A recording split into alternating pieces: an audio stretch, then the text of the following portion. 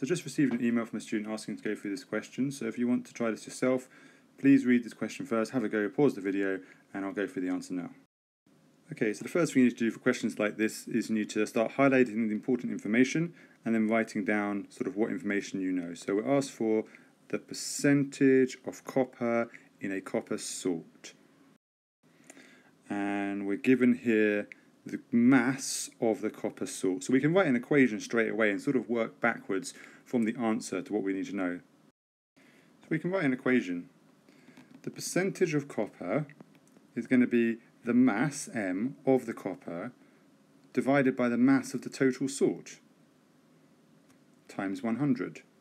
So if we can work out the mass of the copper, divide it by the total mass, which is that, 0.303, times it by 100, we can get the percentage of copper. This would also work if we were working with moles. We could take the moles of copper and divide it by the total moles and times by 100. That would also give us the same percentage. But as they've given us mass of the total salt, we're going to use mass. So let's put the information we do know into this equation and then work out what we don't know and try and work that out. So, keeping the equal sign directly below each other, write down what you do know. So we know the mass of the salt, and now we just need to find the mass of the copper. So let's write an equation for that. The only equation you know with mass in it is mass equals Mr. Moles. So let's write that down. So, mass of copper equals Mr times moles. We know the Mr, so let's put it in. The Mr, or in this case actually AR, of copper is just read from the periodic table. Okay, so we've got the AR of copper, which is 63.5, times N. So we need to find N, that's the moles of copper. Well, if we look over here, we've got copper. This is the copper ion. This is copper 2+. And this is the copper in this salt, copper 2+. Whatever the moles of copper 2+ are going to be the same as the moles of copper. If you didn't follow that, let's think about the formula. So the copper is copper, and then it's its salt. We don't know what the salt is, but maybe it was sulfate. That makes sense. Okay, so copper sulfate. So you can see the copper would have a 2+ charge, and however many moles you have of the copper 2+ would be the same as the moles of the copper. So we don't know this is copper sulfate. Let's remove that. Don't want to confuse things. So what we've got to do is work out the moles of the copper 2+. So we can see, and we can read what happens in the question. So it says that the copper salt was dissolved in water. Okay, so if it's dissolved, it's going to form into its ions, so hence the copper 2+, and added to an excess of potassium iodide solution. So you think, where's the potassium iodide? Well, the potassium iodide contains the iodide ions, which are there. Liberating iodine according to the following equation. So liberating means making, so you can see that iodine is made over here. So the copper 2+ reacts with the iodide and makes iodine. So if we could work out the moles of any one of these things in the equation, we could use them in molar ratios to work out the moles of the thing that we want, which is this. But we haven't been given enough information for any of these things in this equation. The question then goes on to say that the iodine, highlighted in green, liberated, so made, remember liberated means made, required 2.4 cm cubed or 0.1 mol per dm cubed solution of sodium thiosulfate. So sodium thiosulfate is, let's highlight that in blue.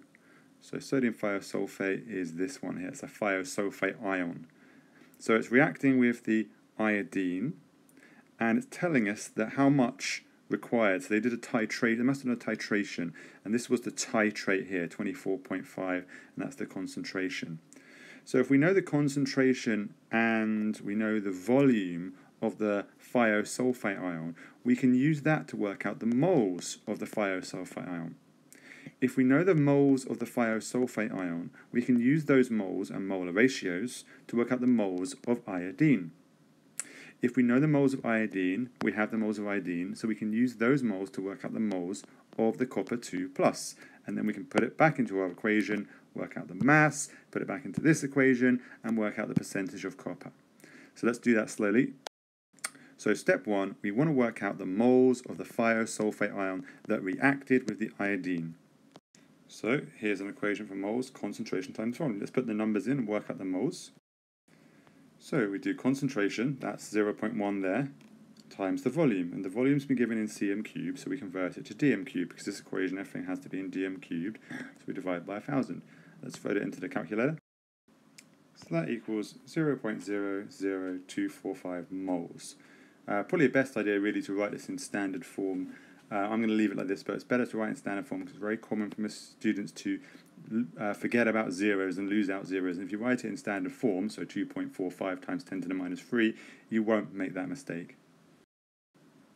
Okay, so we've got the moles of the thiosulfate, so we can use that to work out the moles of the iodine because we can see the ratio of 2 to 1. So we can see that the moles of I2 equals the moles of S2O3 divided by 2. Technically you divide by 2 times by 1, but timesing by 1 is not important, so it's just the moles of that equals the moles of that divided by 2. So if we divide this number by 2, we get 0.001225 moles of iodine.